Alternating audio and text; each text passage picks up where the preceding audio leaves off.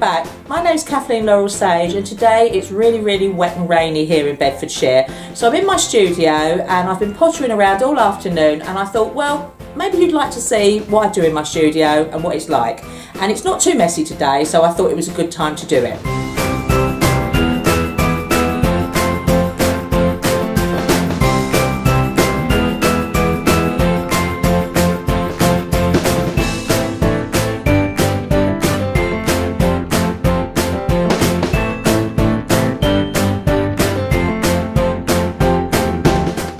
So this is my office area. It's fairly tidy today, but I've been working on the computer and I've been scribbling funny little designs here, as you can see. Really quite crude designs all day, because I want to do a little bit of sort of machine embroidery for the terrified. So I've been fiddling around and I produced this afternoon on my new sewing machine. So I'm just actually popping it onto the computer and getting it ready to send off to the shop where I'm teaching. I've got everything laid out here. I've got the phone, can't go anywhere without the phone, which is connected to the computer, the iPad, which is also connected to the computer, so I can access anything from anywhere, not just this area in the studio. And this is one small corner of the studio, so you know, bear with me and we'll move round. Now, round where I'm working, I've got my, what I call my menagerie corner. So these little bookshelves here are where I put all the little bits and pieces that I don't really know what to do with, but I like to look at. I've got all sorts of little things on here that I think are sort of precious to me. So I've got a little bit of black work that I did there. It's a little brooch, a little pin, which I quite often wear and I know where it is. You know, I've got my lovely earrings that I keep special here, and these are made by a fellow textile artist, and she makes lots of these lovely earrings. I really like these because they're nice and big and they go with my personality. I've got little boxes that I've made. This is a lovely little box that I've made here with glitter film, so that it should be sparkling as you're looking at it now. And really all sorts of little bits and pieces. I've got a piece of plastic here that I've been fiddling with. These will come up in some of the tutorials later on, but there you go. It's a lovely piece of embroidered plastic, which, you know, if you made it go round something and put a candle in it, well, not a candle, I mean one of those fake candles that you get, the little LED ones, it would light up and that would look lovely. So really, it's just my collection point. All the things that I have a fiddle with and I make, they all go up here so that I can look at them and they don't get put away and forgotten. Sometimes I get sent lovely gifts, and I've just recently had this one, and those of you that know what I do, you'll know that I wield a soldering iron normally and I deal with organza fabrics. So the lovely lady that sent me this, thank you very much. I will get great pleasure out of drinking my coffee out of that in the morning. So as we move around this way, this is what I call my working area, and as you can see today it's got quite a lot of stuff on it because I'm in the middle of machine embroidery classes. I've got a beading thing going on. I've got an interesting thing that will come live at some point here that we're working on, and generally everything's out and I'm kind of working on 3 or 4 things all at once. But I've also got a lovely view down my garden, so in the day when the sun shines I can pull up these lovely blinds and I get to look out on my lovely garden, and that's really pleasurable. It's not so nice today because it's raining. So moving on round this way, we go into my clutter of beads and buttons, and that's not all of them, believe you me. That's just the ones that I lay my hands on very quickly.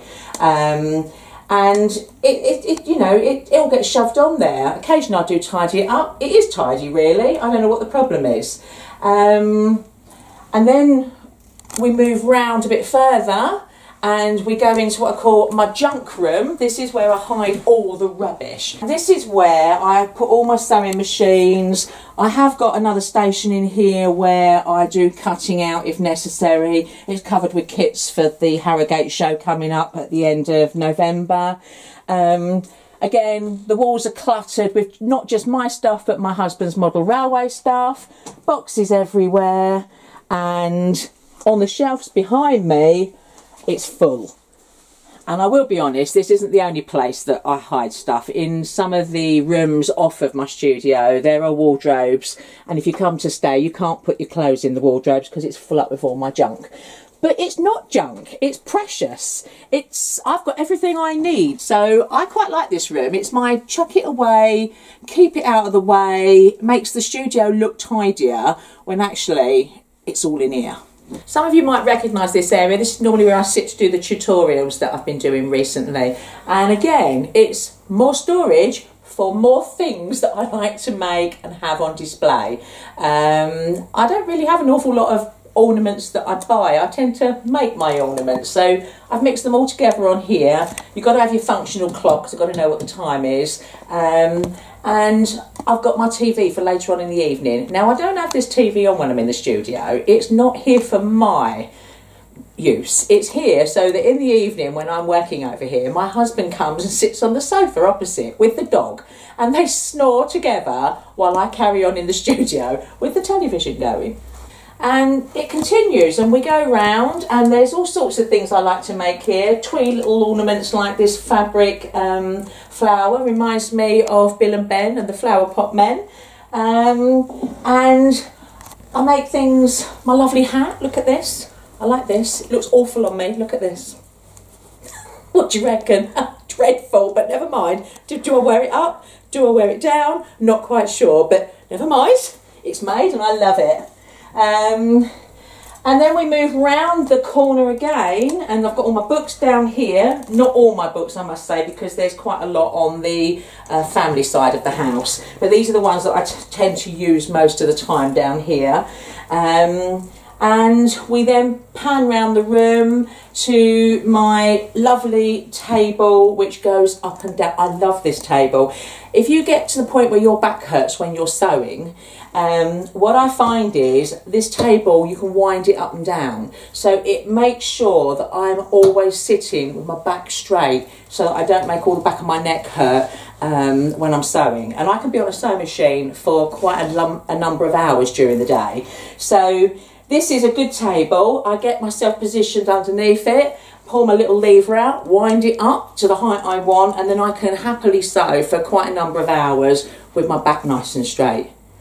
Now today I've been sewing on my new sewing machine. Unfortunately, my old sewing machine, a Pfaff, 30 years old, has been put to rest and I've had to invest in a new sewing machine, which has taken me quite a while. But those of you that follow me on Facebook, you know that I've been banging my sewing machine on the table for quite a number of months now to keep it going, and you can't keep doing that to a sewing machine. So I have a new Performance 5.2 here. I don't know how I'm going to get on with it, but today I've been putting it through its paces with water soluble and organza, so that later on when I dissolve this out, I'm going to get my soldering iron out and I'm going to solder out the flowers and make them into a brooch for a friend's birthday. So going all right at the moment, not too many problems, seems to do what I want her to do, but there's time. She might complain when I want to sew through copper and wood and you know, all sorts of strange manner of things that I have been known to sew through, and when the poor man gets her to service, quite often wonders what on earth I've been doing, and he now knows better than to ask. He just services the machine and gives her back to me. So that's my new machine. Looking forward to a long relationship with her. And then we just move around a little bit more and I've got my embroidery machine set up over here, which has got, it's a Husqvarna Viking topaz. It's a designer topaz, and this is where I use my computer to design my own motifs and my own bits of embroidery, which the machine then stitches out. And this is a big bone of contention because I often used to think, why would anybody want to press the button and go and have a cup of tea and let the machine do the work? Well, I now know very differently. The work for these machines is done before you press the button and go and have a cup of tea. So I could be sat on my computer for 2-3 hours designing something, and it's only when I have sorted out all the design, transported it across, that I can actually press the button and let it embroider. And finally, we've got my comfy area that I very rarely get get to sit on, because it's normally got all sorts of things draped over it that I throw over it. So the sofa has got bits of work along the back of it. It's got my mum's patchwork quilt on the back of it. But the person who does get a lot of use out of this is my husband and the dog. And they get yelled at. That was Fudge, just popping into the picture there. But at least that's a better picture than normal, because there's normally two of them snoring on the sofa here. So really, you know, you've got all round my studio now and the junk cupboard. And this is where I do most of my stuff, where I spend most of my time. And I just love it. The problem is wet work.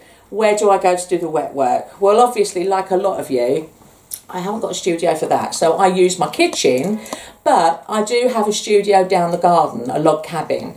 And that's where I tend to do a lot of my wet work. So when I want to fling paint around and I want to sort of get really, really messy, I obviously don't do that up here. I do that down in the garden, or, much to my husband's disgust, in the kitchen. And I terrify him when I've got the dyes and the paints out.